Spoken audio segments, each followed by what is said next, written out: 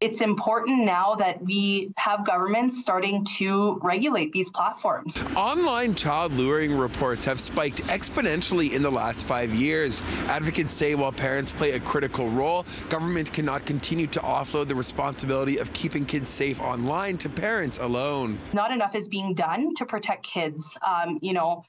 From the moment that they're creating those accounts to when they're having those direct messages with people that they don't know. There's just not enough barriers in place to keep them safe. Data from the Canadian Centre for Child Protection found reports of child luring from 2018 to 2022 jumped by 815%. Catherine Tabak, who manages the organization's reporting website, Cybertip.ca, says they've had to double their personnel. When we shared this stat with our staff, they were shocked. Everybody knows it's been very busy, but I think actually putting a statistic behind it really sort of amplifies that. Child luring is when a person, usually an adult, solicits sexual images from minors online, potentially manipulating them into meeting in person where further abuse could take place.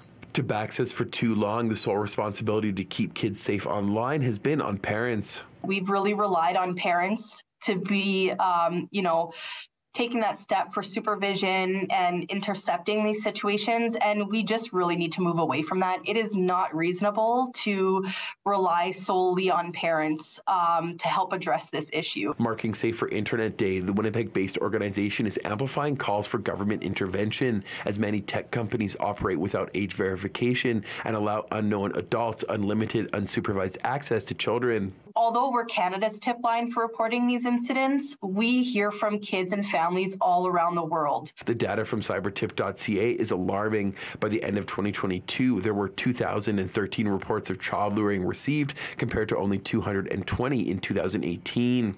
Tabak says she wants to meet with Public Safety Minister Marco Machino to discuss child safety online and the formation of a dedicated federal portfolio to the issue to reverse this disturbing trend. I mean, we're just going to continue failing kids. We're going to lose kids over this. We're already seeing so many of those situations arise. In Winnipeg, Morgan Majeski, City News.